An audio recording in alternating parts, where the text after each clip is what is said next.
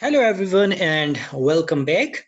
Um, as you know, that this lecture is about the innovation, its types and phases. In the previous part of this lecture, we have discussed the innovation, the different types of innovation, and we have also discussed about some tactics and strategies of innovation and the benefits of innovations as well. In this part of the lecture, we will talk about the phases of innovation. So let's start with the phases of innovation.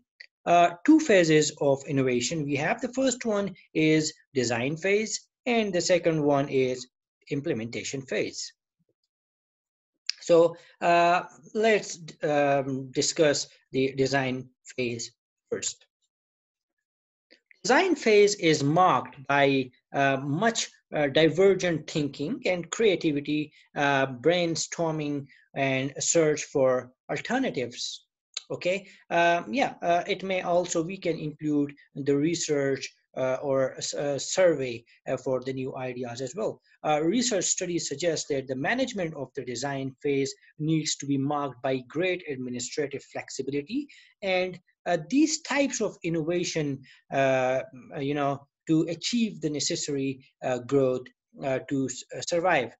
Implementation phase requires a very different mode of management.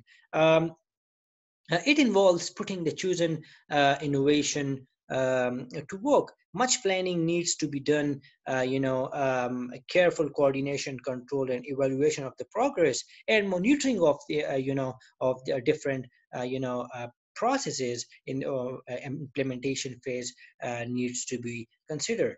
Uh, in implementation, process of innovation include the two main types of innovation we will discuss here, like the radical innovation and incremental innovation. As I have discussed the differences between the radical and incremental innovation in the previous part of this lecture, we will discuss it again here.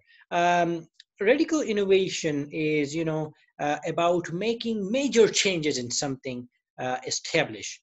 Um, the focus is significant in relation to uh, expected changing in the system. In radical innovation, actually, we do changes in the system. We do some major changes in a particular system, and that change can be represent a radical innovation when viewed at technological level. But the impact may be only incremental when viewed at an organizational level. Um, in radical innovation, actually, we produce something new, or we try to produce something much new, or in much new form. In radical innovation, actually, we may face the major risks as well. And that for that of those risks we need to consider some risk management processes at the starting phase of innovation.